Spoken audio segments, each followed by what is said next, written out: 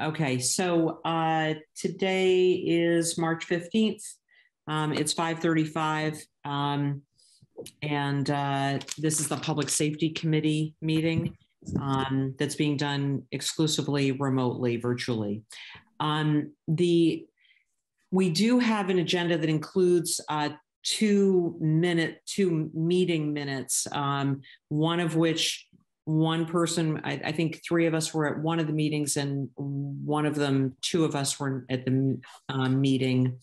So I'm not really sure where we'll go with that, Jared. But in the meantime, let's, I'm happy to make a motion to adopt the agenda and just need a second. Second. All those in favor of the agenda as presented, please say aye. Aye. Aye. Opposed, we have an agenda. Not really, as I said, not really sure what to do about the meeting minutes. Maybe we'll wait for Jane, and then we hopefully can vote on those. Thank you so much for doing them and getting them done so quickly. We do have an public forum. Not sure if there are any attendees.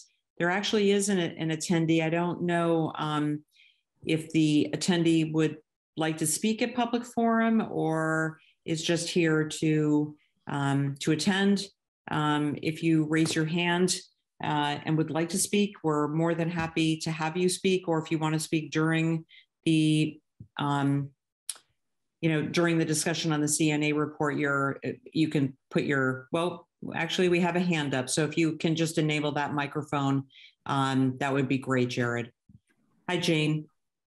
Hi, everybody. I just wanted to say I don't want to speak. I'm just interested in the work that the committee's doing. Thank you very much. Okay, thanks so much. Thanks for being here on such a lovely evening. All right, so without any other members of the public,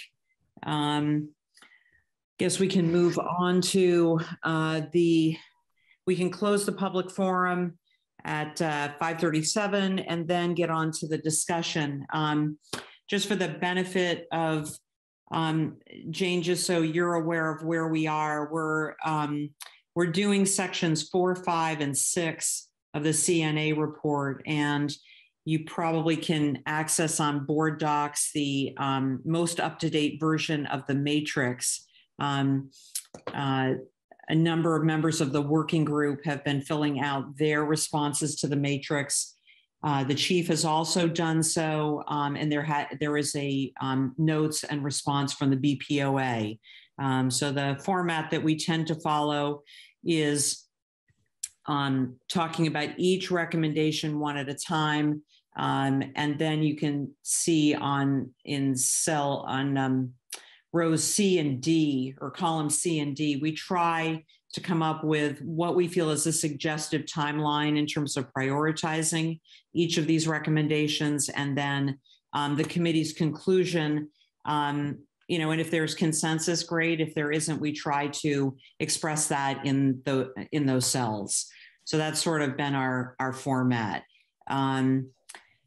So the first item is in section 4. Section 4 is all about use of force and officer-involved shootings. The first item is that the BPD should break out a weaponless force into multiple categories. And it appeared to me from particularly not only from the chief, but also from the 2 members of the police commission, that work is being done. Would you say that is an accurate, particularly for the 2 members of the police commission, would you say that is accurate? And as commissioners, you feel that is being done and reported on monthly? Yes. If you were to look at the use of force report summary that's provided with every monthly meeting, you'll see at the end of every incident, it does break down what type of use of force, and if it is weaponless, maybe not to like the specific degree that the recommendation calls for, but if it is like an open hand use of force, it'll say that, and other types of uses of force. Okay. So, I wasn't really sure, and maybe others would know, when it talks about multiple categories, it sounds like they are doing multiple categories. The question is, when it says based on best practice and peer agency review, I wasn't really sure. I know for myself, I wasn't really sure how to respond to that, mostly because I didn't know what is best practice and peer agency review. Is there anyone that maybe could speak to that?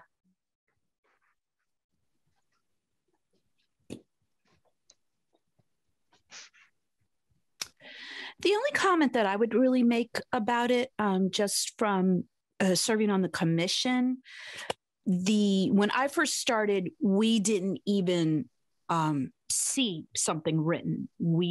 Things were described to us. So it has been a huge step forward that we now have a document, of course, identifying information in terms of, the name of a person is not included, but that we do have a written report that can now be viewed by the public and by commissioners as well, was definitely a huge step. So it sounds like there's fairly universal agreement that this not only is has been a pretty big step forward, but also that particularly the police commissioners are fairly satisfied that this is being done and being done well. I don't know if there is more room for improvement. Chief, I don't know if as far as best practice, would you say in your opinion that what is being done is best practice? And if so, can you cite where that best practice might come from, just so that we know?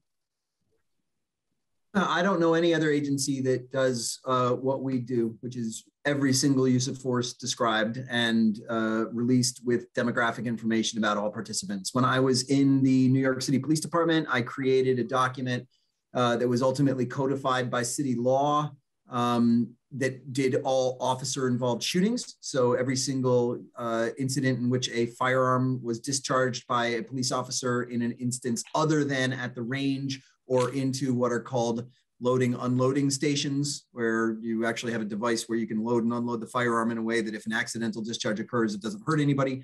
Any accidental discharge, any discharge against a dog, any discharge against a person, we covered that. We were the only police department in the country that did so at the time, but that was only for officer-involved shootings. And we did not give narratives to every single one.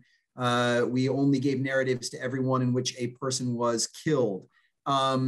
The department now does a larger use of force that I helped create at the very end of my tenure there. It too does not release every single incident. It aggregates them and gives a data representation of them. I know of no other police department that does what we currently do. And we intend to do more if and when I can identify a redaction specialist. I have sent, the job description is posted. I've sent it both to UVM and to Champlain College and their respective film programs, hoping to get someone who knows how to use the various editing suites already, not Axon. We're never going to find somebody who already knows Axon unless we find a former, police officer or somebody who already works at a police department. But people who do know how to use the Adobe suites necessary to do certain kinds of video editing, et cetera, and therefore have the familiarity necessary to do redaction. Again, we don't edit those videos, but we do redact them. If we can get that, then I'm going to release, as it says below in one of the other bullets, a number of different kinds of uses of force as per our agreement with the police commission, which include anything that involves OC spray or a conducted electrical weapon or lethal force or significant public attention or serious bodily injury or death. And so, and then once I understand what workload that is for the redaction specialist, it is my intention to explore releasing more kinds of incidents, depending, again, it'll depend primarily on that workload. So if there is someone who, we'll expand it in a rational, logical way based on volume of incidents. But I would love it if we could release every single use of force and the body camera associated with it as well. And I know of no other agency that does that. And I think Director Durfee is on the attendees and may want to be promoted, Jared. Okay, anyway. Thanks for letting us know.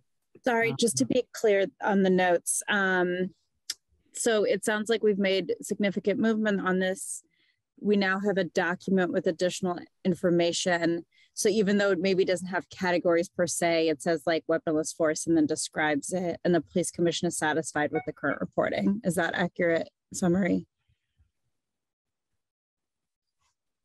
Okay. I think so. My apologies. Didn't mean to speak over you. No, go ahead. Sure. I was just going to agree with that summary. Thank you. Okay. So we don't need to put a timeline because we don't need a timeline. Thanks, Soraya. And I see Jane is here with us as well.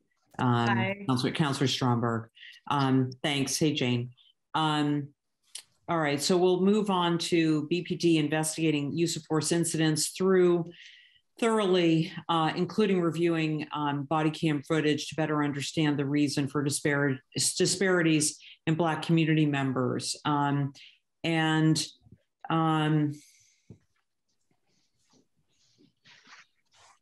think there was, universal agreement that this was a priority from everyone. If I could maybe also say my comment, just because I didn't send my thanks to Jared, which was, this is being put under training. And I think that is like the recommendation is around investigation and it was put into a training stock.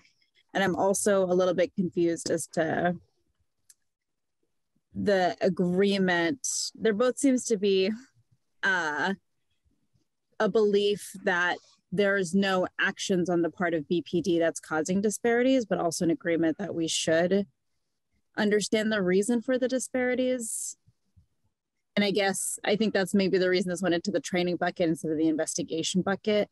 So I think there's some inconsistencies, at least between what the chief wrote and what the recommendation is and how we're talking about this.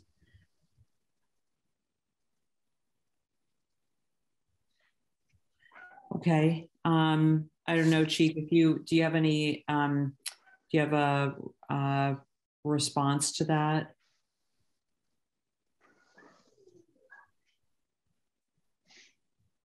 Not certain how this would be in the investigations bucket. Well, it says investigate. It says should investigate use of force incidents thoroughly, including reviewing footage to better understand the reason for the disparities. Now that I'm not really sure, is that a training? I mean, if you're investigating, then you're investigating. If you are investigating to review, to better understand, that could be seen as training or review. I think more review than training. I wasn't really sure exactly what that meant either. Maybe it's just a confusion, that's all. So we don't investigate use of force incidents unless the review indicates that there's been an impropriety. And the reason for that is that use of force is a legitimate part of policing and a necessary part of policing. And so the idea that you're going to investigate them thoroughly is, in my mind, a misstatement from CNA, and actually implies that there are improprieties where we don't know that there are. When we see incidents in which use of force was used improperly, we do investigate and open internals as necessary. But every use of force is not an internal or a complaint. So that's why it's use of force instructors who are also the use of force reviewers, and then training with regard to whether or not force is being used in ways that are commensurate with training. And then the need to do certain kinds of reviews with regard to body-worn camera footage, for example. Again, the more of that footage we are able to release, then by necessity, the more of it is going to be reviewed. With regard to searching for certain kinds of things in it, that is, for example, there are a number of companies that claim to be able to identify certain behaviors or certain kinds of cues that may or may not indicate bias or may or may not indicate improper action. And I don't know yet whether or not those claims are accurate, verifiable, but I am willing to have an examination of the availability of that kind of technology and see what it can or can't do. That would also, however, have to be done in accordance with current directive and contract restrictions. So if we get to the point where we are releasing every single body-worn video of a use of force, then by definition, all of them are going to be reviewed.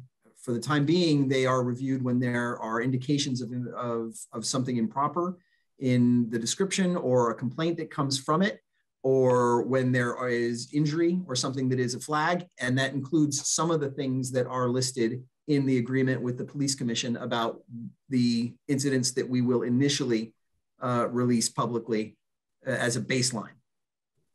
Okay. Milo, thanks. Thank you. I was wondering, Chief, when you have a moment, can you send me a copy of the job description for the redactionist? I'd like to send that over to the Media Factory to see if I'm almost certain there's people over there that are able to do this. Because they train people to edit.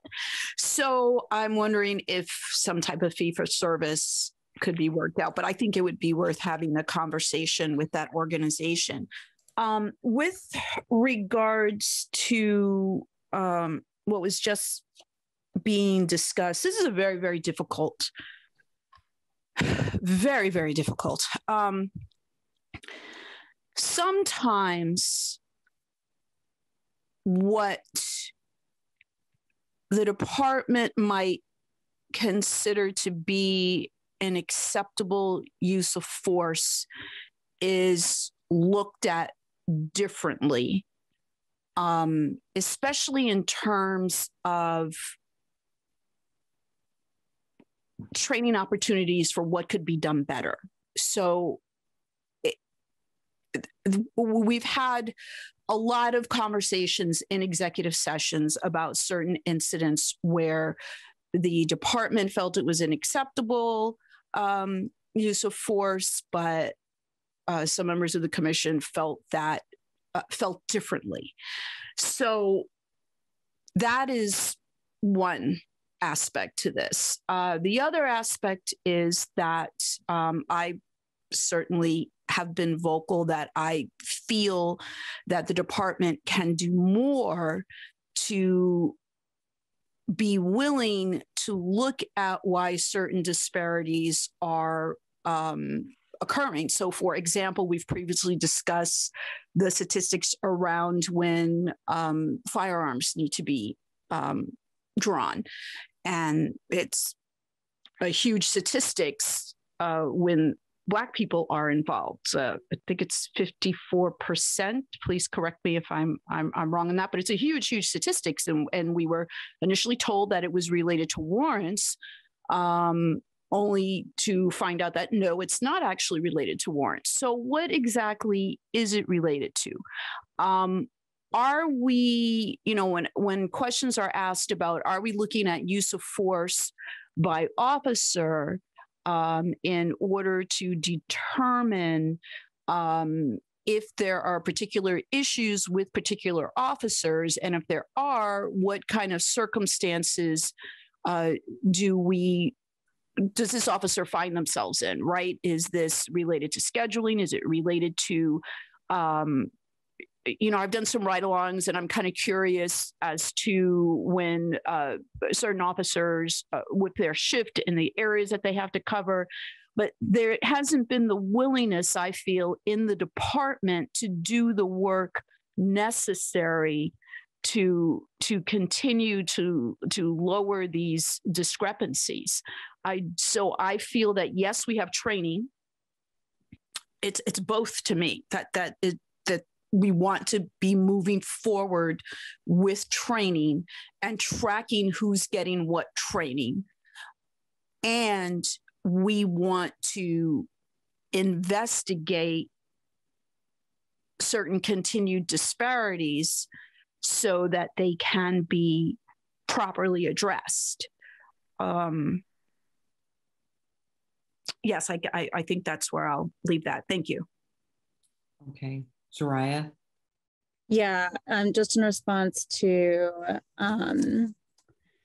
the acting chief, the finding specifically for this recommendation is on using several metrics to understand disparities. Black community members are overrepresented in use of force incidents. They also experience higher levels of force as measured by the highest level of force used in an incident. So this isn't just, yes, use of force is legitimate and therefore we don't need to review it. This is specifically talking about, oh, our use of force has disparities in it. And so we need to do additional review of trying to understand why the disparities are there. So that's not a training problem, that's an investigation problem, which means that we need to do more to review footage to better understand why these disparities are there. And it sounds like that's something that we're not doing.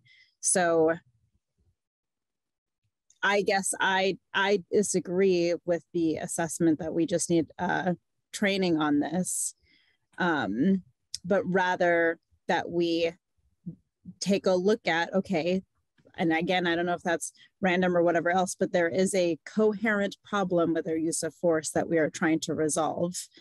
I'll leave it there, but I just agree with some of Milo's comments on looking at why it is higher levels of force as well as higher representation on use of force.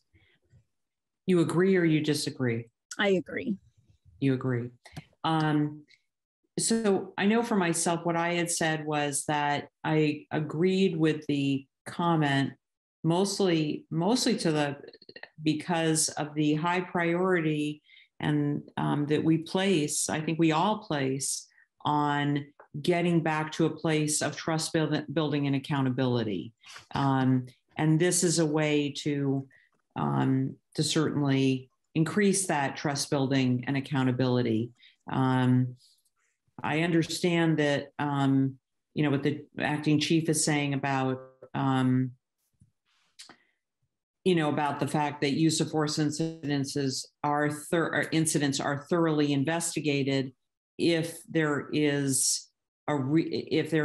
just so to speak a reason. But I'm wondering if maybe expanding that reason might be the way to approach this. And I'm not sure that every use of force incident needs to go through the same level of rigor. I don't know how much is involved with that process to know, but it would seem as though a greater sense of rigor needs to be attended to some use of force incidents that is currently not.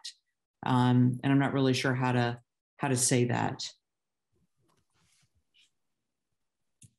so that we can have some sort of conclusion. Is there anyone else who has an opinion, perspective on this? I don't know, Jabu, you see these use of force incident reports. How do you feel about, are we doing enough? Are we being thorough enough?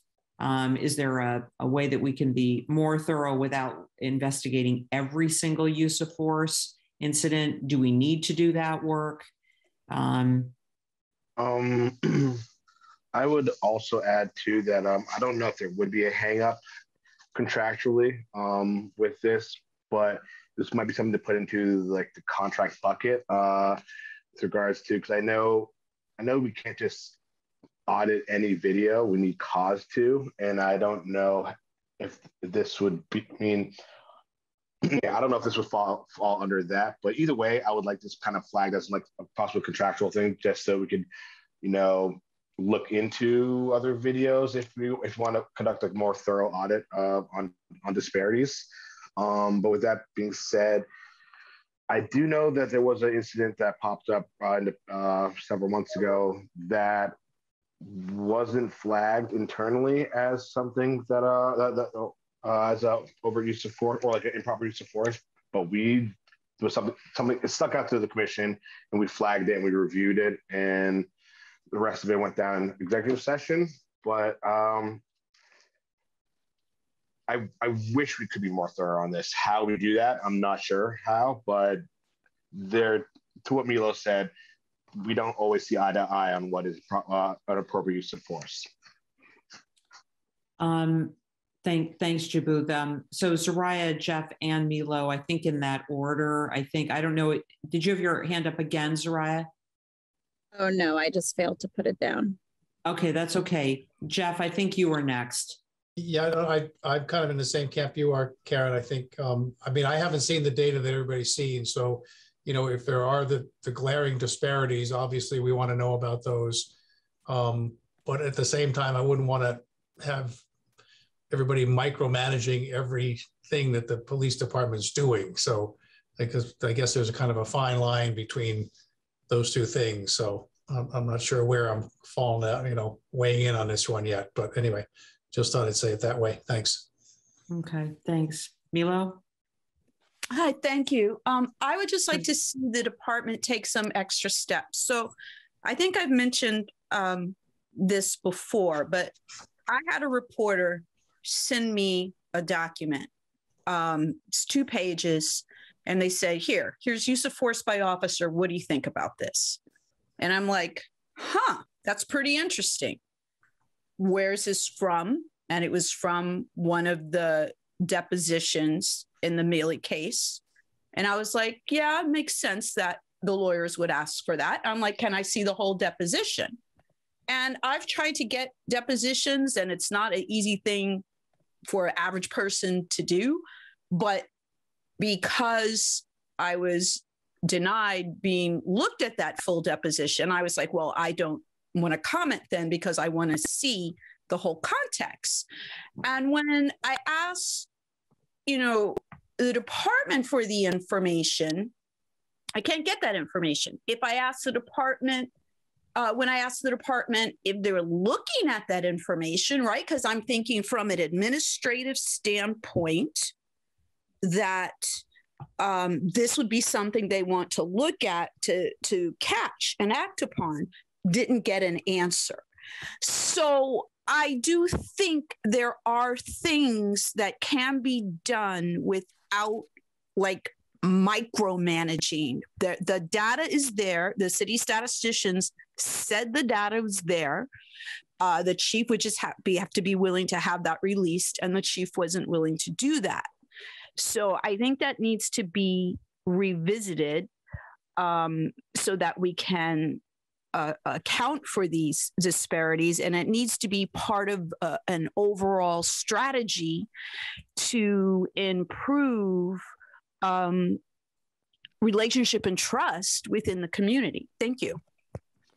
Thanks, Milo. So, Soraya, I think probably what is reasonable to say is that, you know, keeping in mind any rules, you know, any rules within the BPOA contract that necessitate use of force incidents being thoroughly investigated for cause, that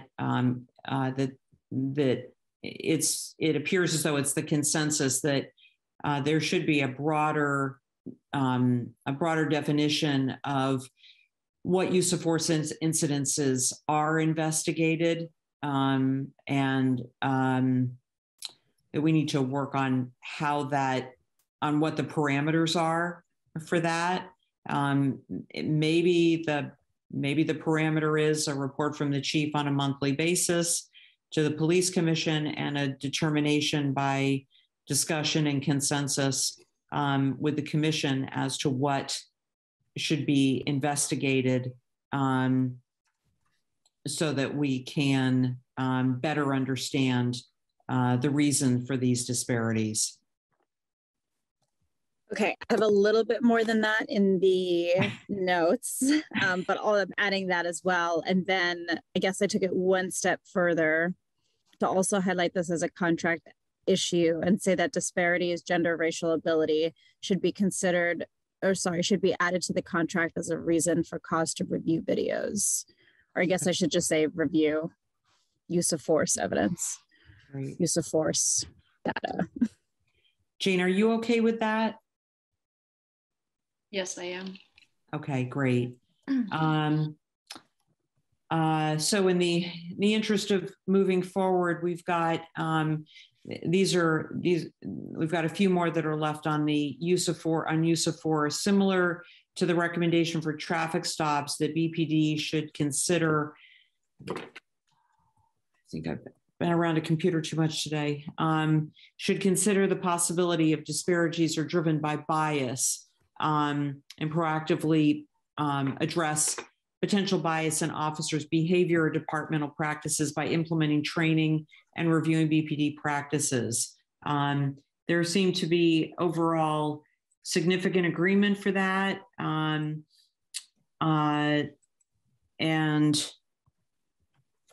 I think, I'm trying to remember if this was the one that Hannah had put.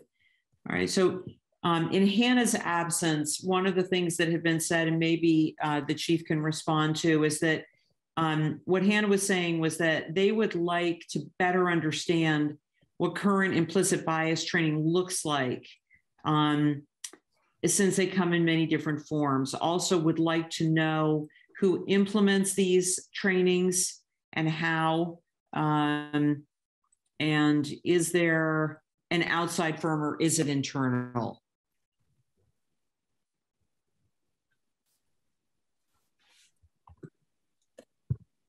If you could give us some background on that, Chief. We've had a variety of trainings over the years. I mean, in excess of I think 3 dozen in the past 15 years.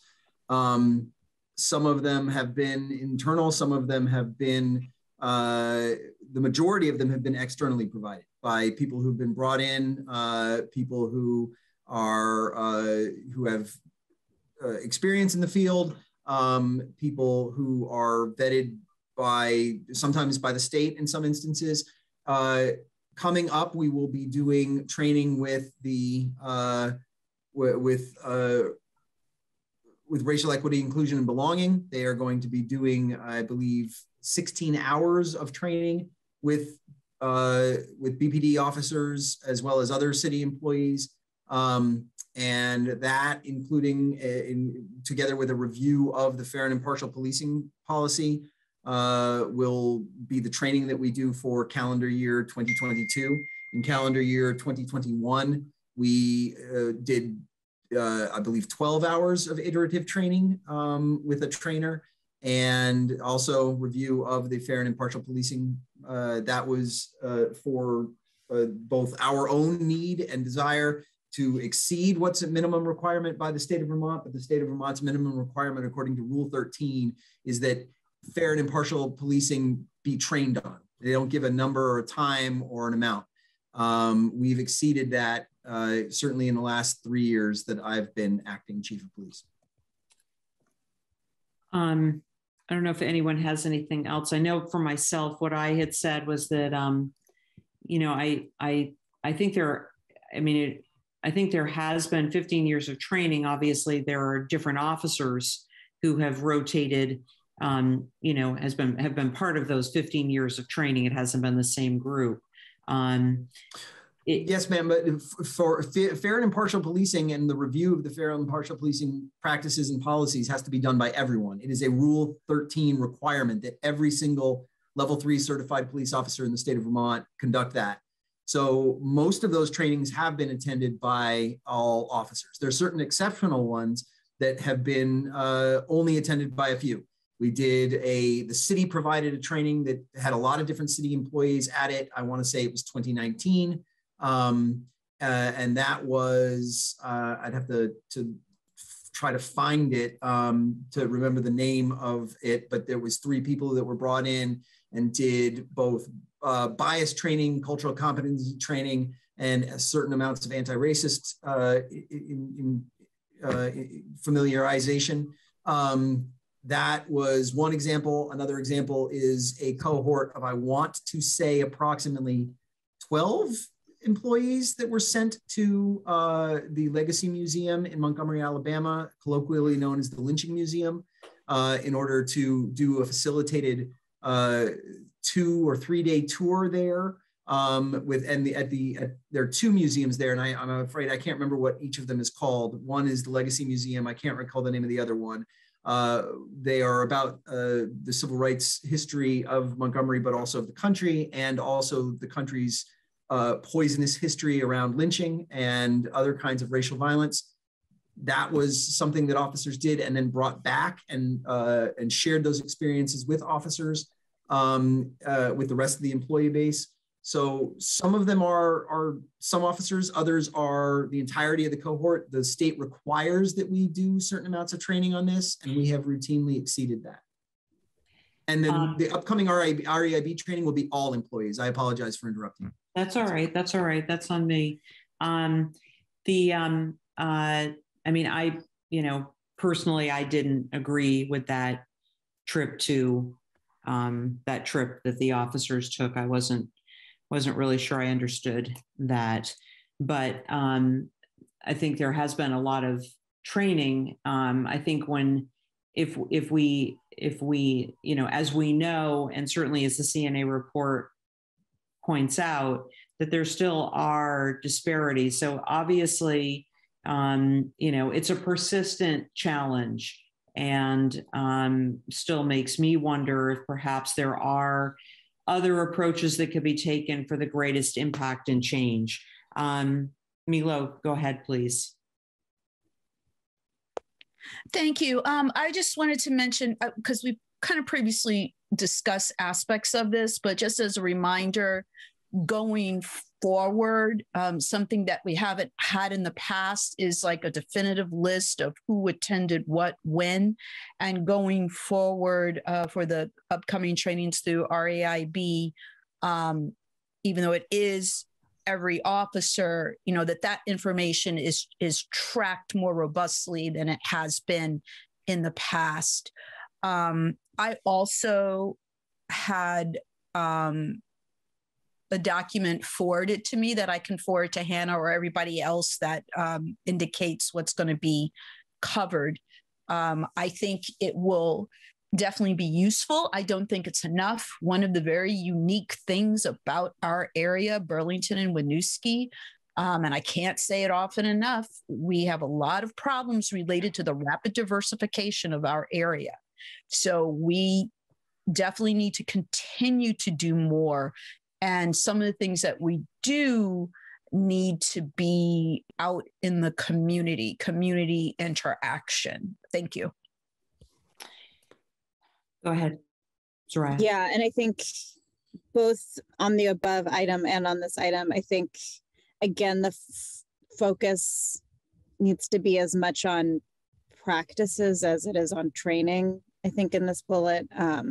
So obviously that review needs to happen first, or at least in parallel, but I think we should also look at what changes and practices we can do as a department. Do you think that you can put that? Do you think you can put that in a box? I think putting in the box. There's a couple of things that we're going to get to that I think are probably going to be fairly straightforward.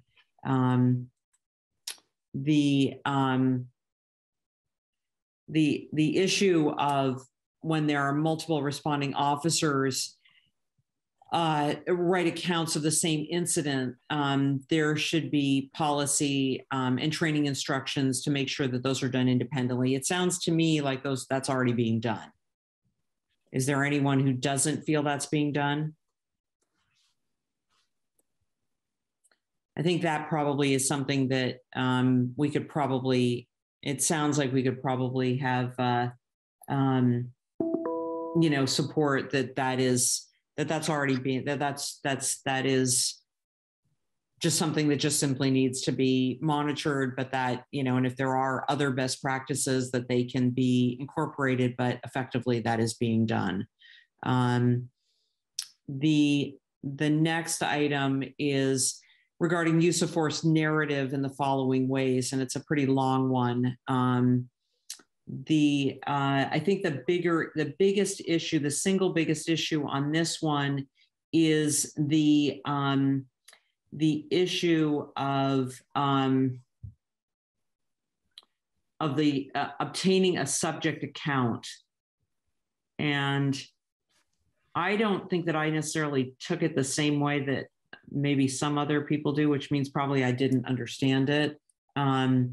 It sounds to me, at least from the BPOA's response, that it's not practical to do that. And I'm wondering if there's, if that tends to be what most people are feeling, that that's just not something that really can be done. Or if there is a way to incorporate that, is that an attempt should be made, or is there no attempt that should be made because there are legal ramifications for that?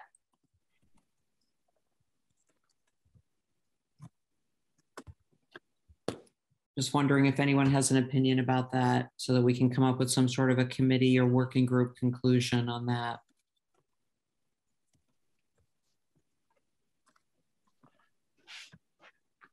I think I wrote down in my notes, basically kind of saying that at least in terms of the subject account one, I mean, like, at least from my vantage point, bartending downtown, I've seen plenty of fights happen outside, and some of them happen right by the cops, and the cops will break up those fights as they're going down. And so I don't really understand how you'd do like a subject account if you're stopping someone like in the act of assaulting somebody else. What was their take on the use of force on them? At least that's kind of how I read the question, read that recommendation. I'm not sure if anyone else saw it differently, but I think at times like that, I don't see how that's really necessary. Does anyone have an opinion? I'm sorry, go ahead, Milo. I was thinking about those type of incidents, because in the past, I certainly go downtown a lot, and I've worked downtown.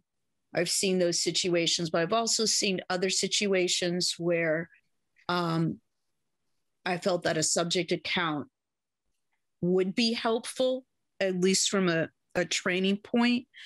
And I'm actually curious with regards to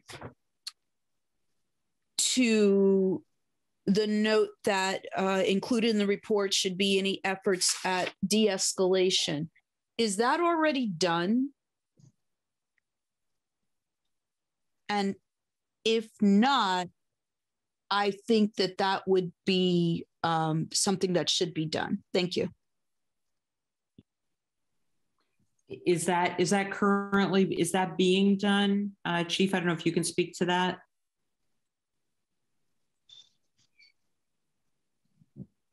Yeah, the reports these reports were initially read to the police commission. In addition to being written, they are now made public online, and they do include example.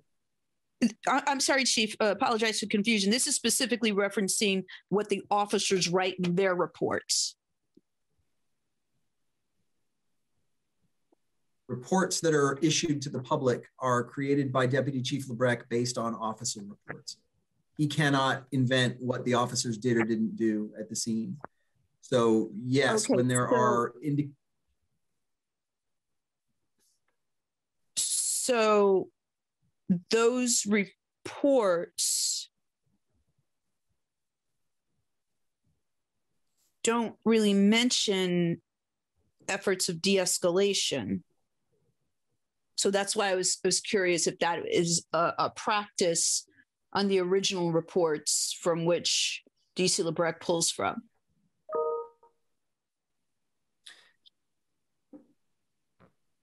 They do at times mention efforts at de-escalation. With regard to these specific things, the reason I agree with the bullet is that incorporating some of these ideas into, for example, a checklist for use of force document preparation makes sense. Okay. All right, so maybe the way forward in terms of a conclusion is that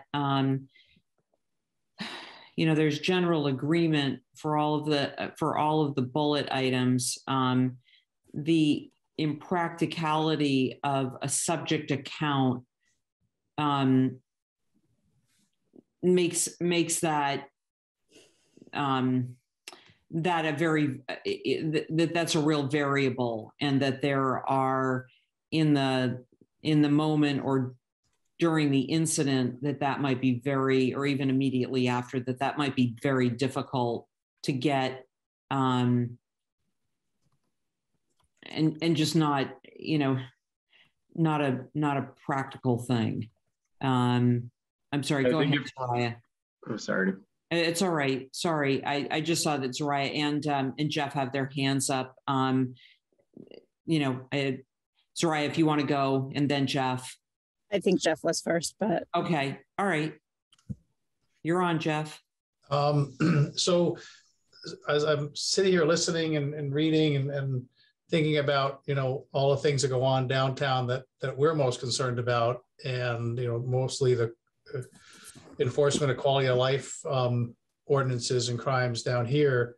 If I put myself in an officer's shoes and think about all of the reporting and all of the criteria and people looking over my shoulder, both, publicly and just generally the public, why would I want to put myself in a position where I'm, if I'm talking about alcohol consumption in City Hall Park at 10:30 in the morning, and the onlookers can get right in the way of things, and it can get pretty messy quickly for an officer, I might not bother enforcing something, because there's a lot of headaches and involved here, and so if we put too many constraints on the officers, they're not inclined to maybe enforce some of the things we'd like them to enforce. So I just caution everybody that we've got to, sometimes let the officers do their job, so that we can create a safe environment for everybody. So those are my thoughts. Okay. Thanks, Jeff. I disagree with Jeff. I feel like I just heard we're maybe discouraging officers from enforcing situations where it'll escalate to violence, which to me doesn't sound like a bad thing. And then I guess my actual comment was just making sure that I'm capturing the notes, and also going back to 4.3.1, which somehow I didn't capture, is I think it's fine to not have, so I guess what I'm hearing us say is to create a checklist, new template with all of these bullets as part of the report, especially if it's not. The exception may be a firsthand account from the person who use of force was used on. I do agree with Milo that I think at times that could be really useful, or would even be worth going back to, especially if it's an isolated incident or something like that, and I think could even help build some kind of community trust if you go both back to any onlookers and to the subject themselves, and are like, this is why the use of force happened, and these are our policies around it. Like, do you have any questions or concerns? And I don't think that's appropriate in all of them, and I think it would be a lot of hassle, but I think that there are cases where that could be helpful. So I don't think there needs to be a policy saying that is something we should do, but it may be something the department could consider as part of that trust building with the community.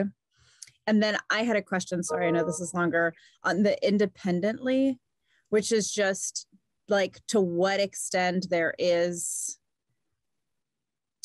because I just read the chief's comments, and it's just like, of course they write it independently. I guess I don't know what that means, and to what extent like officers may still talk after the incident to be like, this is what happened, as opposed to like just writing everything down from their own memory, because we know memory can be really clouded. And so getting it verified by somebody else, I just want to make sure that it is an explicit policy that people go off on their own without talking about it first on what they perceived to have happened.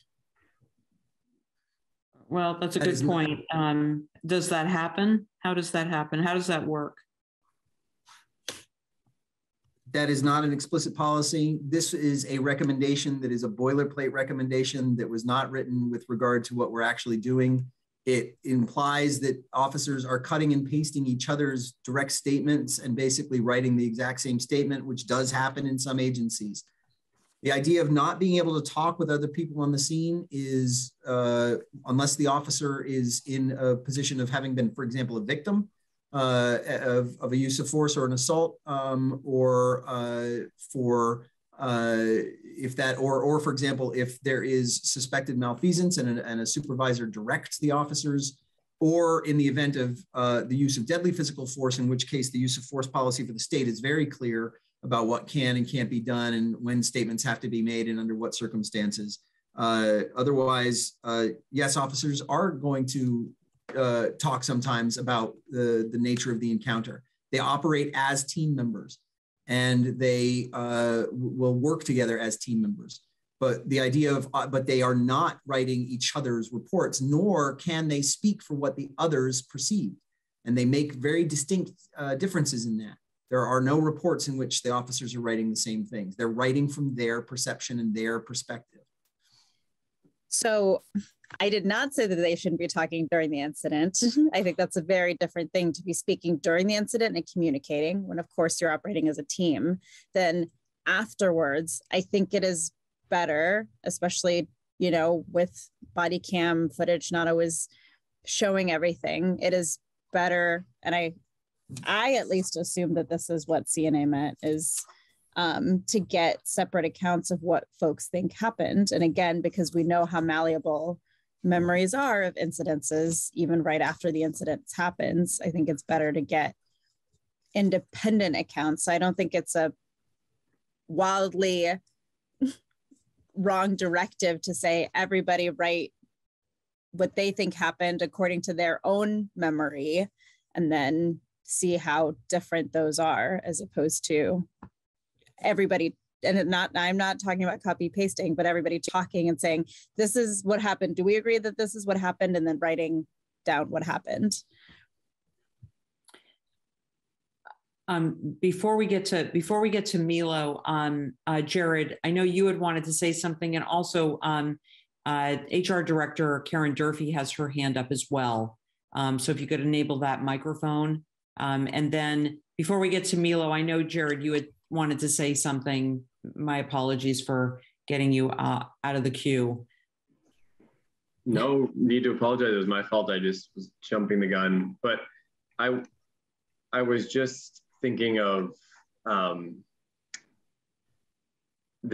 the Fifth Amendment at the time that we were talking about that, and the right to remain silent and self-incrimination. And when you're trying to take victim statements or compel them to speak, I mean, there's a lot of rules around that, and people's right to withhold their own perception of the incident in the moment, depending on what's going on and what they're facing. So I guess that's maybe something to consider as to why that wouldn't be so practical in terms of capturing that information right away.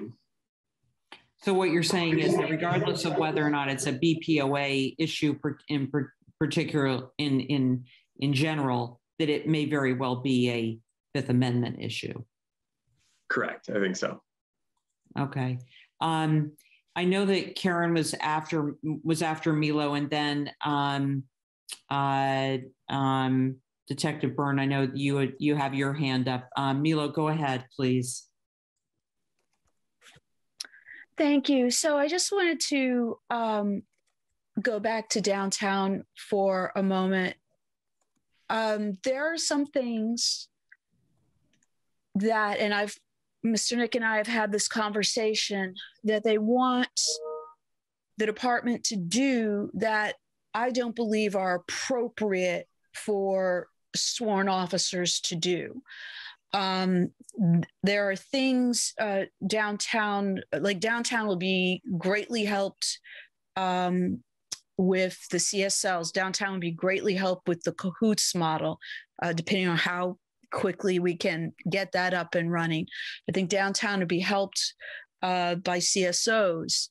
I also have had issues with the signage or lack thereof downtown.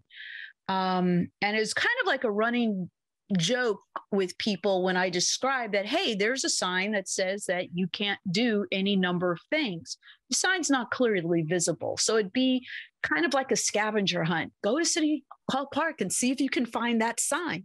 So I think Church Street Marketplace Commission and the city are going to really have to think about, if you don't want people doing certain things, yeah, maybe the signs aren't as quote unquote pretty, but there needs to be a legitimate, what I would consider to be a legitimate attempt to really make sure people can see that, for example, they're not allowed to drink in the City Hall Park. We shouldn't assume that people don't know that. I see college kids drink in City Hall Park. I've seen tourists drink at City Hall Park, as well as other individuals that downtown merchants are concerned about. I mean, definitely there are people that are there early in the morning, and they may be drunk. It may be something else, right? Sometimes it's some of these individuals, I'm not necessarily sure it's alcohol or drugs. It just legitimately could be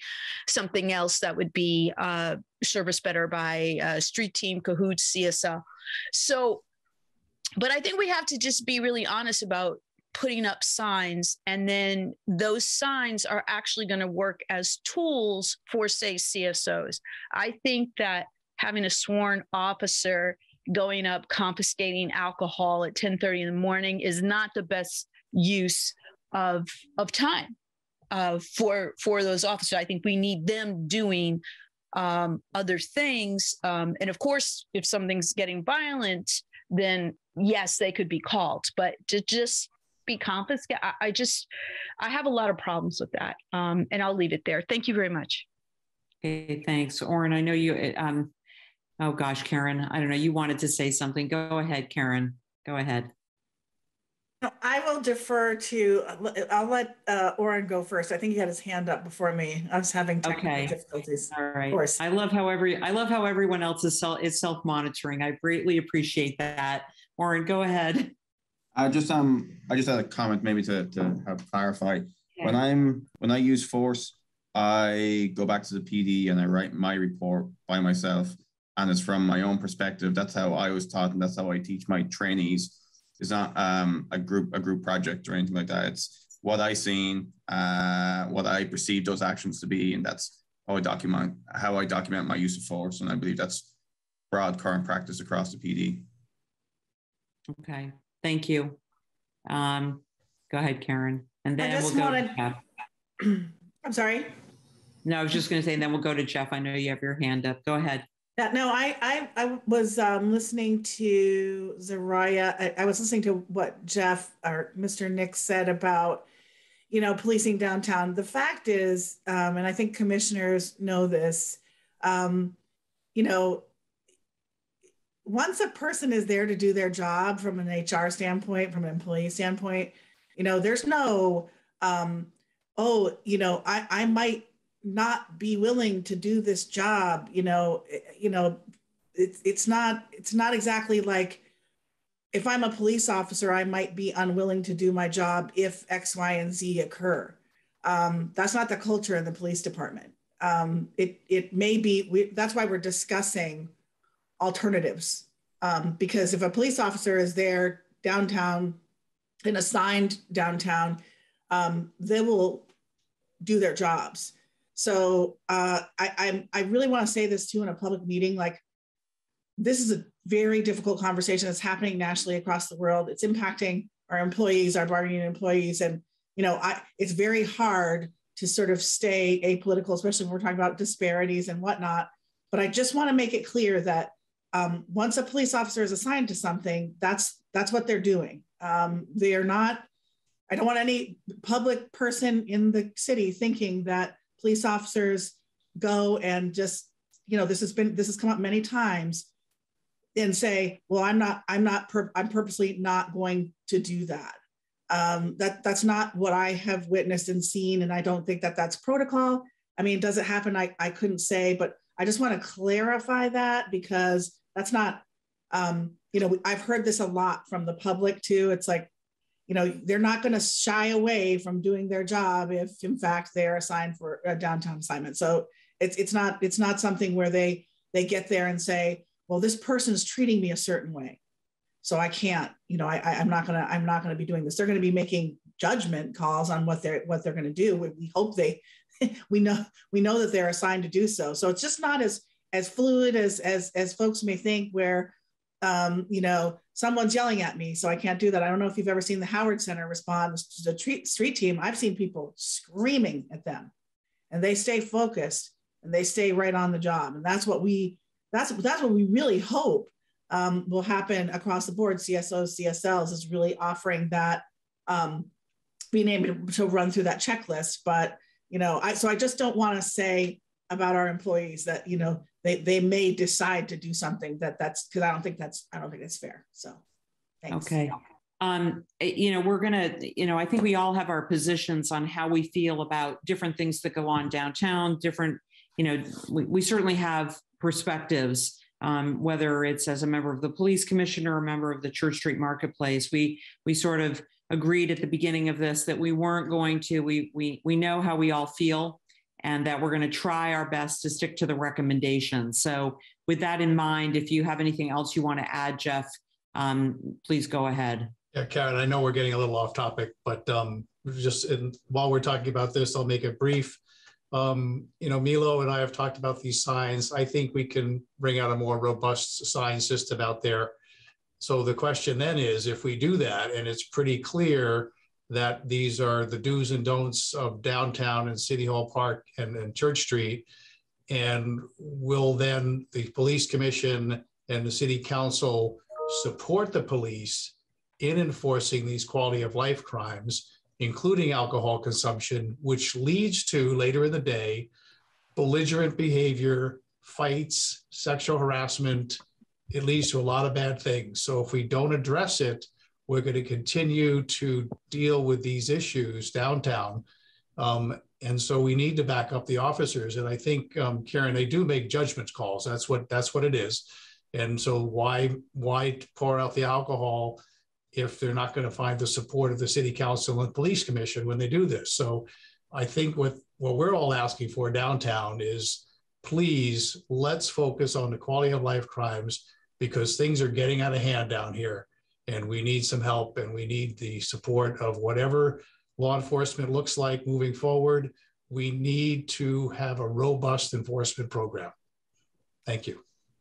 Thanks. So just for everyone's information, since we're all very interested in this, today is a bit of a milestone. About an hour ago, after a great deal of effort, the RFP for the Cahoots model has been posted on the city website as of just a little while ago.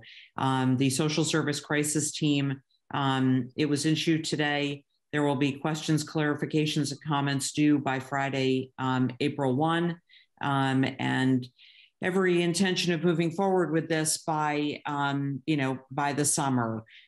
So we are moving forward with that, and that's just sort of an aside. Getting back to this, I think we have. I know, Zariah, you're trying to fill in a little box here. I think for 4.3.1, and this is also to some degree also based on Oren's input, that whether it's, I don't know if it's in one of the directives or if it's just simply the way that it has done, but that every effort should be made to assure that, that accounts are done independently. And we have to trust our officers that when they say that they're doing that is what they're doing. As far as the other is concerned, it appears as though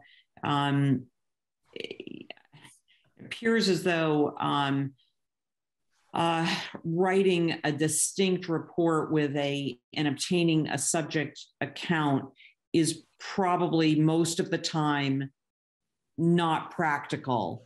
And I think there's a difference between subject account and a bystander, which I probably to some degree took that second meaning, when in fact a subject account is the person who is the perpetrator. I think that's what it sounds like to me. So, if there is, between you and I and Jane, if there is consensus, at least that, we're supportive of the others, and that, that if it is possible to get a subject account, that an effort should be made to do so, but that an officer is not under an obligation to do so, because it doesn't sound like that's really practical most of the time. And it would have to be left up to an officer's judgment to do that. Does that seem reasonable?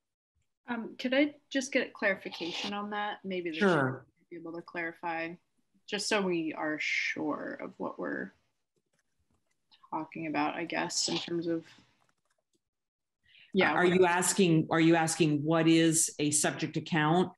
Yeah, just to make sure we're clear on that, and then also like what they're like going forward would be. Well, it seemed as though everyone else thought a subject account is the perpetrator. Is that? I mean, that is that. It makes sense. I personally just have no clue. So. I guess obviously it's open to some level of interpretation. If we feel it's different, then, obviously we need to say that. I think from my perspective, having talked it through, I think that is what it means. Soraya, how do you feel about that?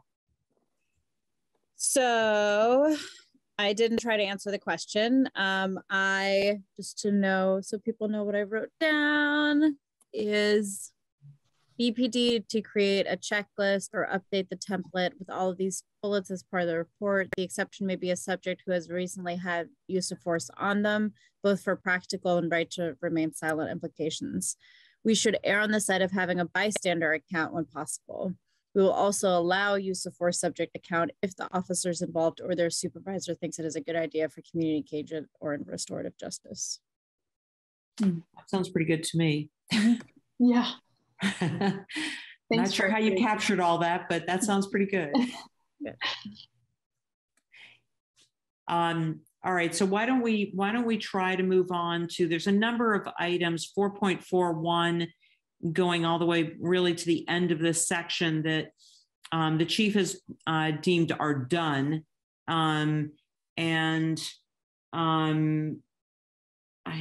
Let's see.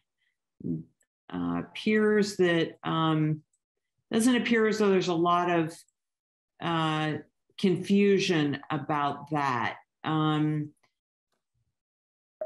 don't mean to gloss over them. I know my comments were the same for all of these because I feel like they're sort of the same. And because they are about the Directive 5, the statewide policy on police use of force. And it appears as though all of these recommendations, these best practices are being done, particularly from the point of view of the police commissioners that are here. Do you feel that those are being done? Oh, Jabu, go ahead. I was going to say that I think anything that comes out of these next couple ones, we can't directly influence, we can't change the state use of policy, but whatever comes out of this for this section, I think we should just forward that to the respective state legislative body that is in charge of writing and maintaining the state use of force policy. Okay, so are you saying that, I know in your comments, you agree,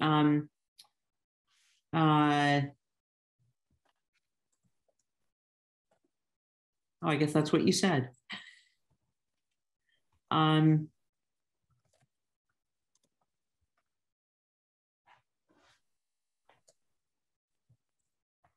Okay. Well, are there any of, these are all sort of, as I say, sort of not one and the same, but they're all related to the same issue.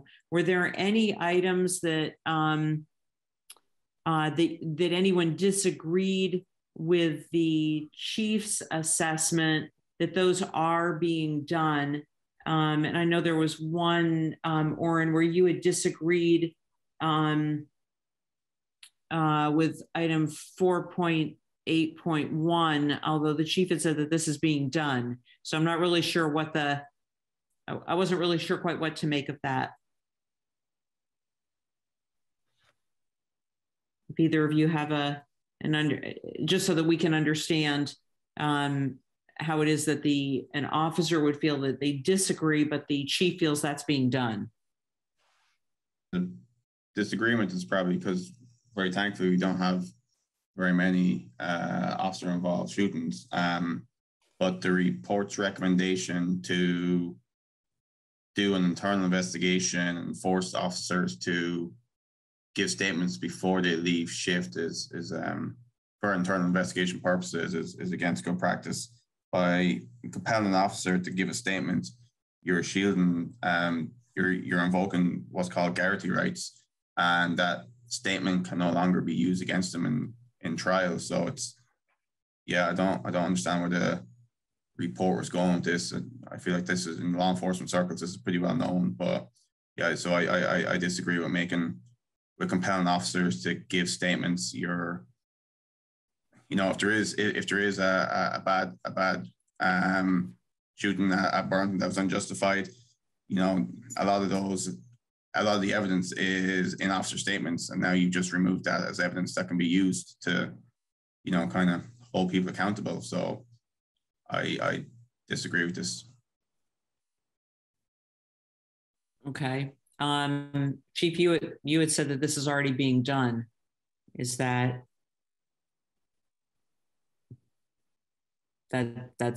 the case?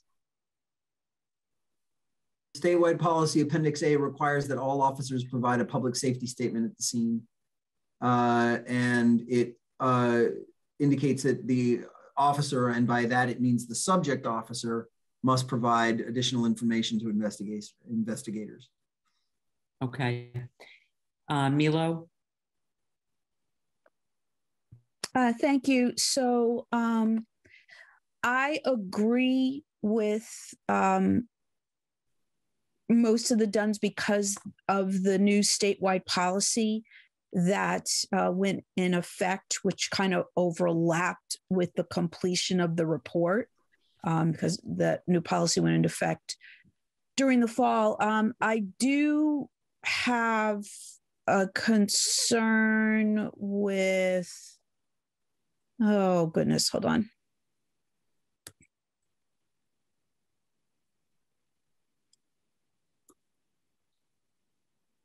(4.4.1) police commissioners, we're not always allowed to view camera footage. So if that is something that is going to be allowed going forward, I guess I would like to see that updated to say going forward, we would be allowed to review footage that we've requested to see.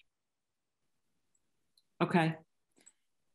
All right. Well, that certainly I know is something that the commission has wanted. So under 4.4.1, we would include that as part of the process, that the commission would have the ability to review a video of any use of force incident. Counselor, as I've previously stated, the commission has viewed use of force incidents. There are parts of incidents, not the use of force, that cannot be shared owing to issues around what can and cannot be shared with non-law enforcement personnel. I'm hopeful that the city attorney's office will concur with this.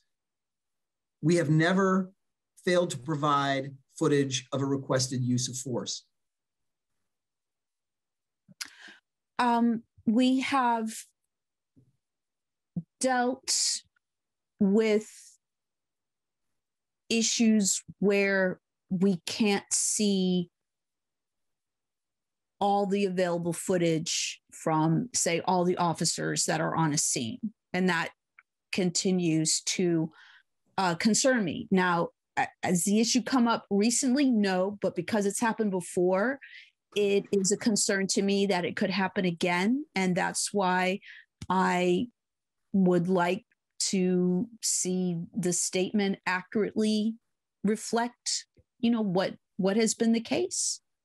That is inaccurate. We have never failed to provide video from an officer who had footage of a use of force incident. We have not been able to provide video that included witness statements or included other parts of ongoing criminal investigations, particularly when there are additional prohibitions on sharing it with non-law enforcement personnel. Okay, so because I can't talk about executive session material publicly, we're just going to have to agree to disagree on that. Thank you. Jared, go ahead.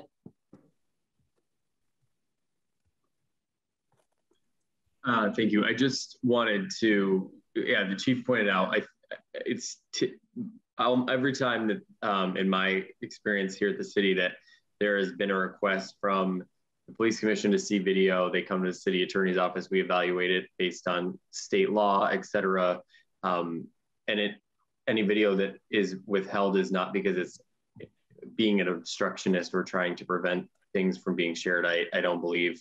But I do know that there is a desire for more body-worn camera to be released, to be seen. I think efforts are being made, and those policies are being looked at too to see if we can expand it.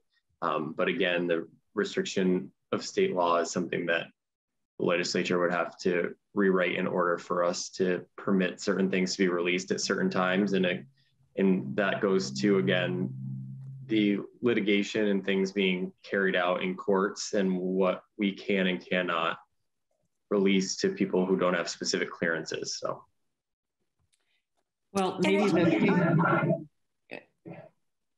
I was just going to say maybe the way to go ahead, Milo.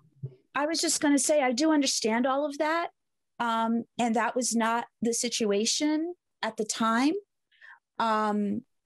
And unfortunately, at the time, we didn't have representation from the city's attorney's office in all the meetings the way we do now. So that was an issue. So maybe now having the presence of, continuing to have the presence of someone from the city attorney's office in all our meetings and executive sessions will prevent something like that from happening. But it is still an issue that I have with regards to transparency. Thank you very much. And I know I'm not the only commissioner with this concern. Thank you. Thanks. So I think maybe, Soraya, when it comes to that we just simply say that, I mean, obviously the police commission has come a long way. The police commission, just 3 years ago was a different body than it is now. And through many of their efforts, as well as many others. So it seems as though maybe saying that, body cam footage that, that can be viewed to the fullest extent of the law maybe is maybe the better way to put that. I mean, there probably are some, I'm not familiar enough, but there probably are some issues under which that it can't be seen. And we have to honor the law or work to change it.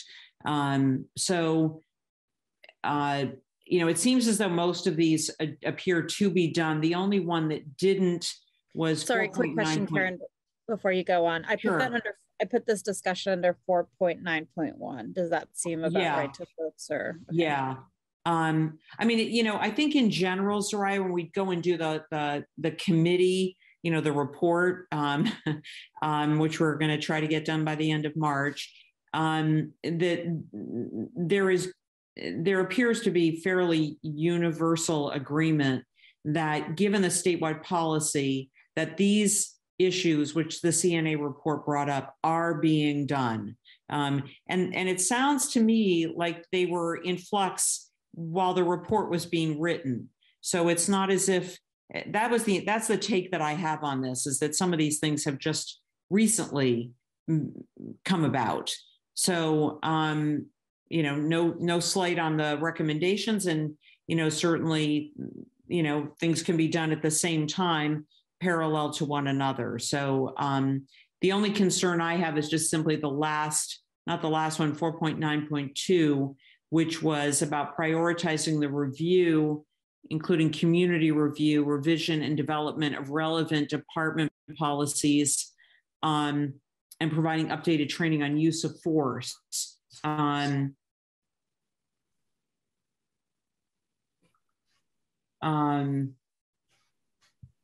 I mean, that is a training issue.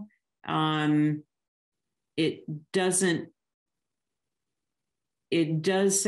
appear as though statewide policy does take some of this into account.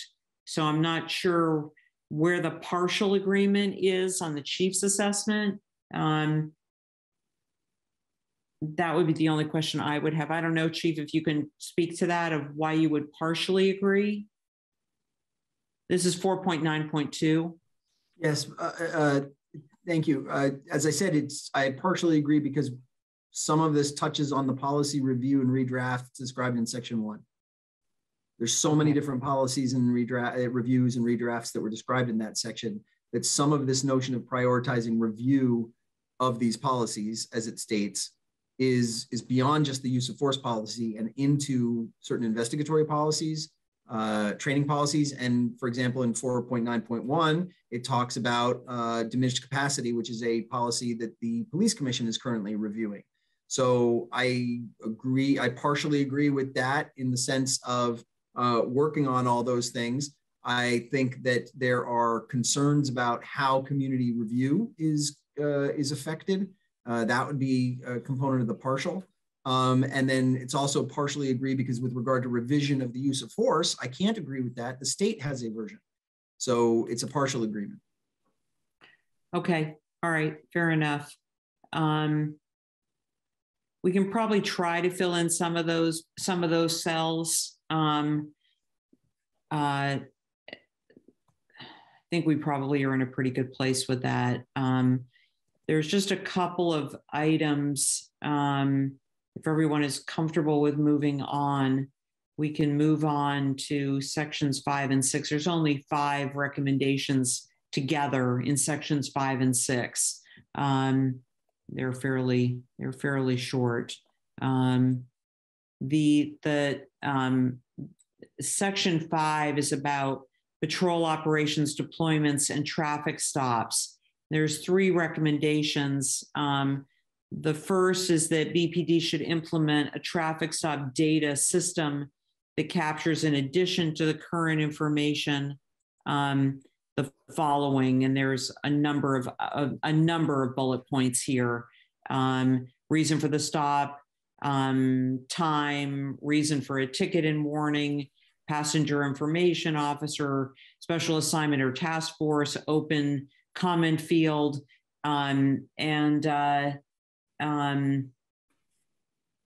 that appears to be being done. I know from what I had said that it sounds like that is being done. It still doesn't address the more critical aspect of the collection, which is the implicit bias concern. But it sounds to me like this work is being done. Is there anyone who feels that this information is not being collected, or that more should be done according to in line with the recommendation?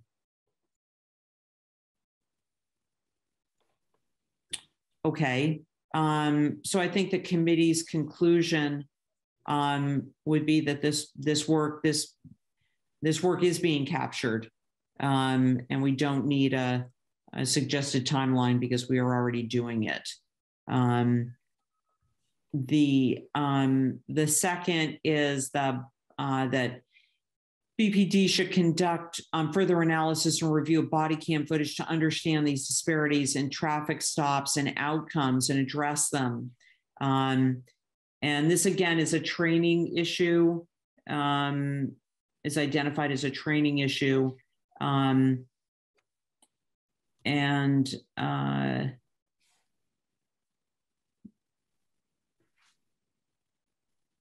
Don't think that anyone had, it's hard to see this entire matrix in one view.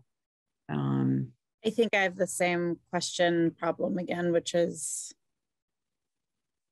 that this seems to jump to training without doing the analysis and review.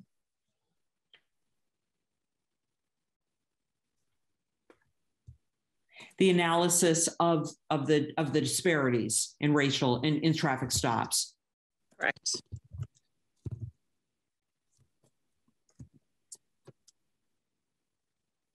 You know, I know that I went on the portal and looked at the all of the traffic stops that were done in 19 and the ones that were done in 21. I didn't look at 20 because that was such an anomaly.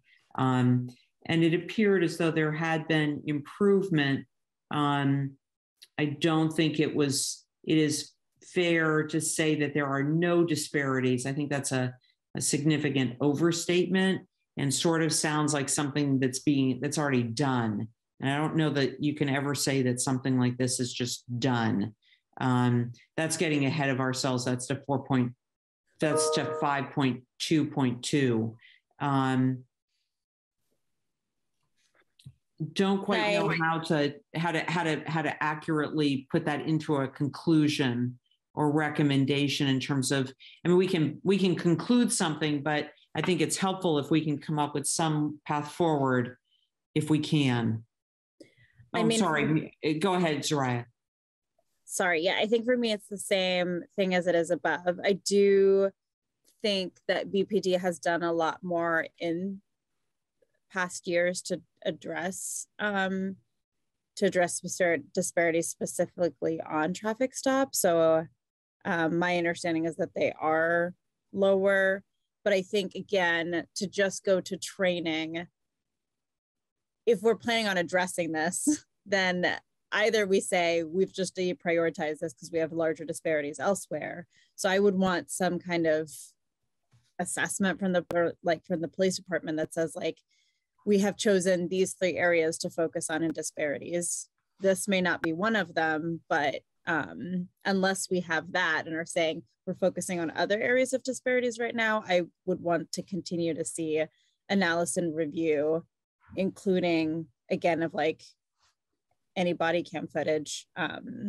So I guess my ask here would be the same as on the other one, is that the department comes back with some kind of strategy for addressing disparities across our data. And if they're saying traffic stops is just a lower disparity, that we've already taken some of the low-hanging fruit, so we're going to focus on a different area right now, that's fine. But I think I want a more comprehensive assessment of disparities and how to address them.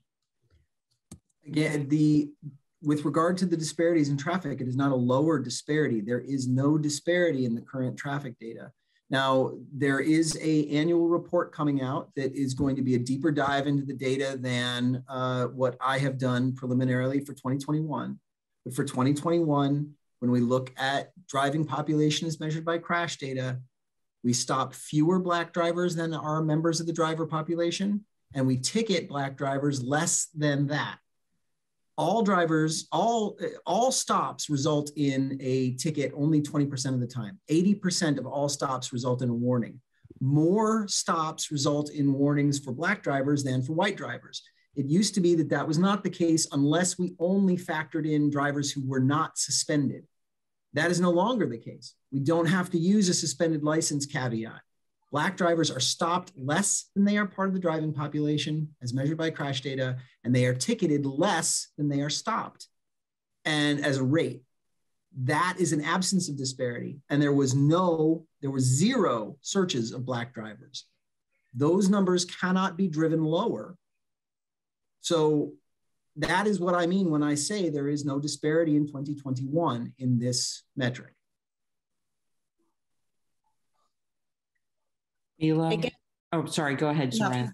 No, I'm just confused as to, and admittedly, I'll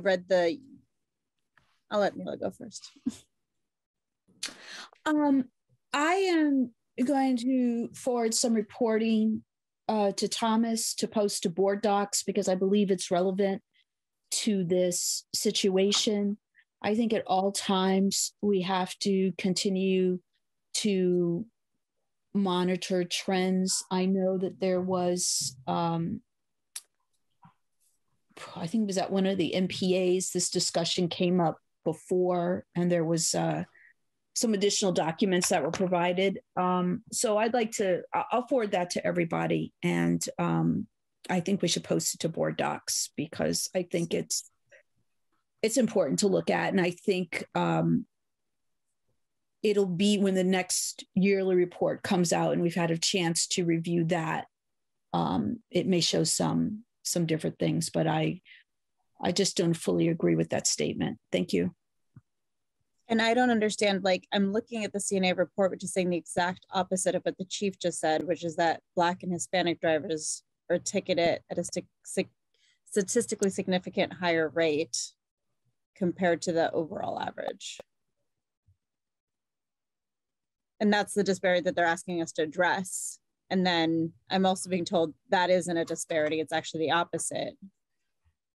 The CNA report, as do local academic researchers, is using a span of time. I'm telling you that in 2021, the data is what I've stated it is. Again, I open the possibility that the deeper dive for the annual report may find some stops or perhaps even a search that are not captured in the data I am using. But preliminarily, the data has been clear for 2021, and we made that clear to CNA. Furthermore, that trend has been the trend for the past 3 years in that direction. Although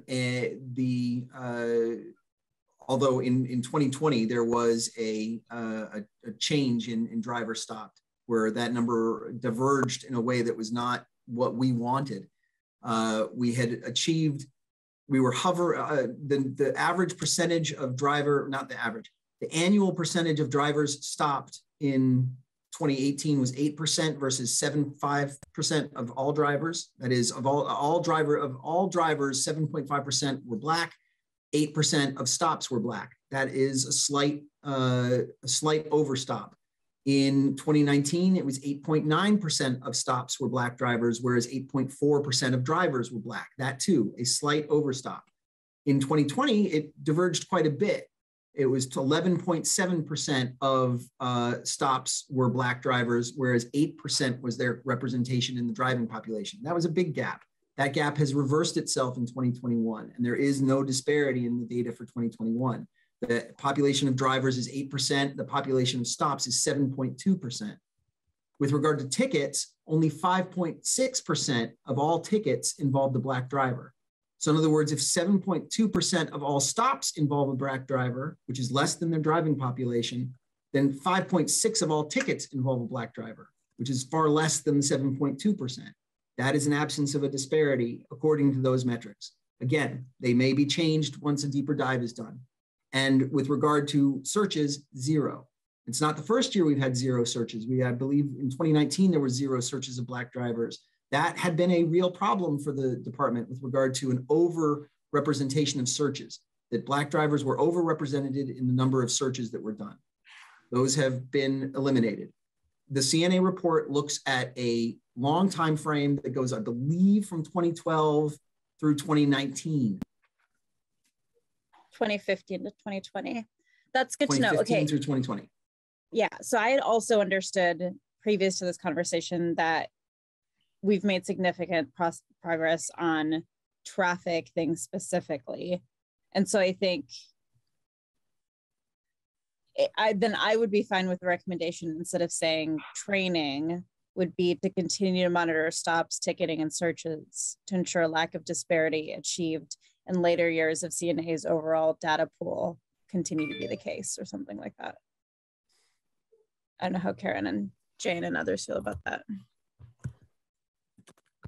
I mean, I'm fine with that. I mean, the other thing that I did notice is just the significant drop in the number of stops. It's significant. It's not half. I think it was in the low 1000s, and it was, I can't remember now. I looked at the numbers this weekend and I don't remember what they were, but I know that it was a significant drop. I don't know. It's 89. It's 87%, Counselor. So from 2016, the total drop from 2016 through 2021 is about 87%. There have been and of the stops, for example, in 2021, 46 were of Black drivers. That's 46 total stops for 2021. It may be a little higher because I'm looking at data from very late November. But the total drop in stops is 87% from 2016 through 2021. And can I ask one more question? Sorry, Karen, I know it was actually before. Sure. And then I know that we also had an issue with an increase in not listing the race. Do you know if that's been addressed in this past year?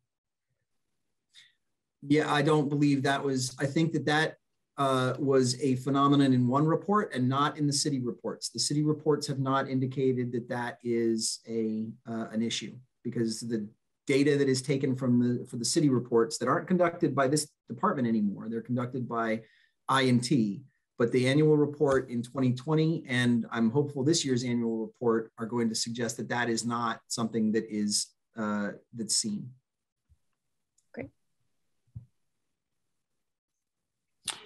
Right. So for these three items, and we have the answer on the first one, that this is being done. As far as the other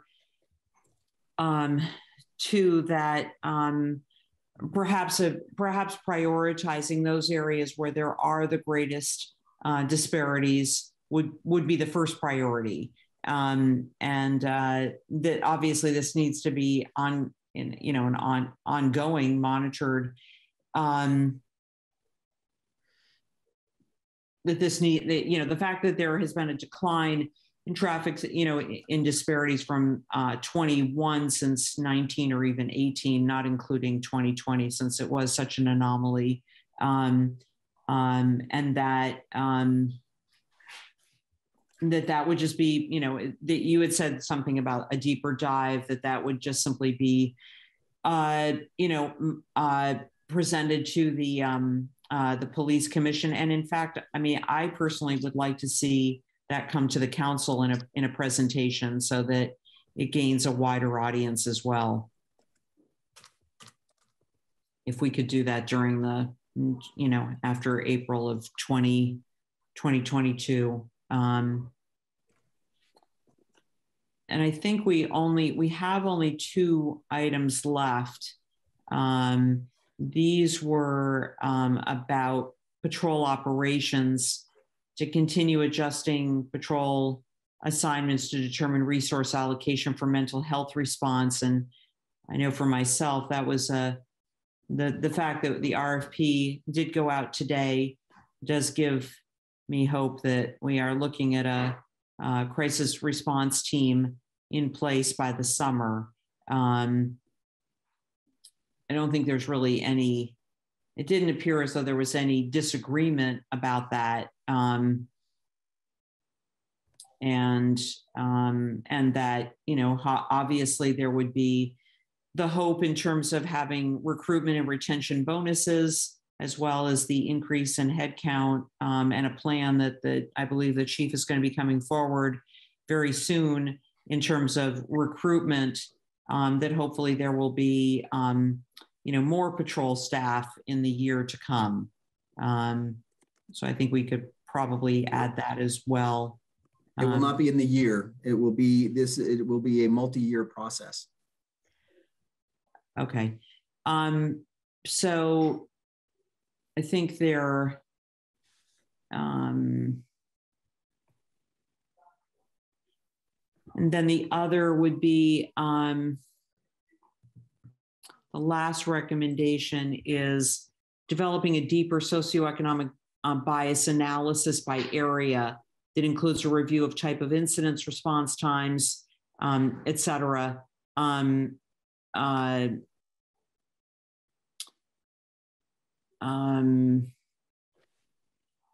I think that was, you know, I think that was more just simply whether or not how much of a priority we can make that for the Department of Innovation, the IT.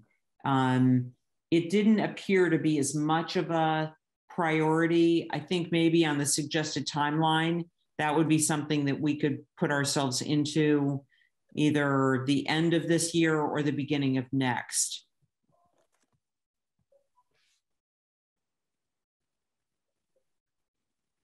Karen, I have to admit that I didn't read this section because I thought we were just doing 4 and 5. It's okay. There's only 2. Great. So I might have comments on this next time as well. Okay. All right. I mean, we can certainly go over those at the beginning of our next meeting. We'll try to get through. I think there aren't that many. There's 2, 4, 6, 8, 10. There's only 12, 13 in section 7. Section 8 is a long one.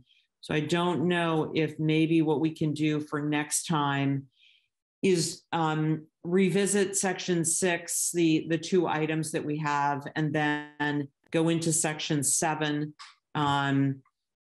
and perhaps begin a little bit of section 8. That was sort of my plan so that we could get through section 8 at the last meeting. You know, and we'll try to do that. I would, just as a friendly reminder, just once again state that we all know what our positions are on a number of these items and try our best to not only self-monitor where we are in the queue, but also self-monitor, repeating ourselves. Looks like we are in a pretty good place to stop at 7:17. Before 7:30, it is dark outside. Sorry about that. I thought I was going to be able to make it before it got dark. Jabu, you probably want to talk about the police commission meeting, so go ahead.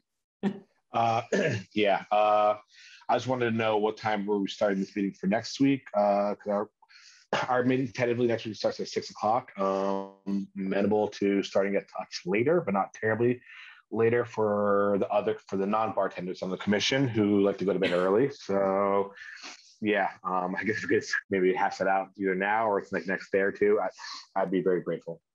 No, we can figure that out. I mean, we're all here, so why don't we try to figure that out?